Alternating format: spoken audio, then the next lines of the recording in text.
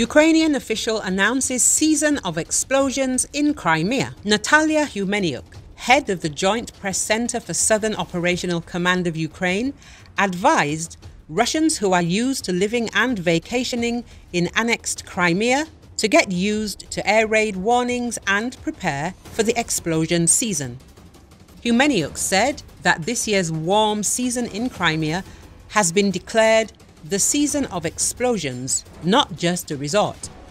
As she states, the occupiers need to get used to the sounds of air raid warnings in the peninsula. Commenting on the construction of trenches on the sandy beaches in the western part of Crimea, Humeniuk said, "I think they will not go to the beaches. They have already played in the sand there. Their games will end there."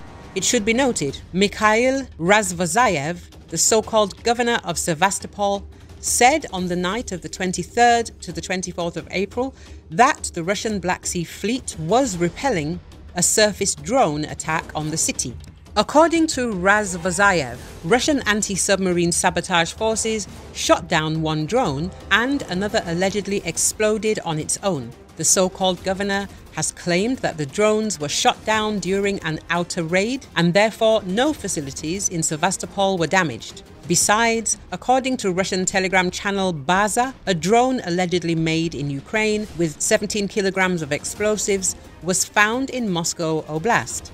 The drone was discovered on the 23rd of April by a local resident. It was allegedly lying 300 meters from her house in a forest near Noginsk.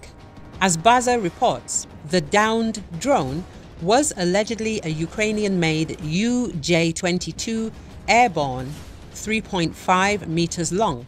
It is assumed that the UAV ran out of fuel. About 30 briquettes of 570 grams each with explosives inside were allegedly found inside the drone. Baza reported that the UAV was probably equipped with C4 charges.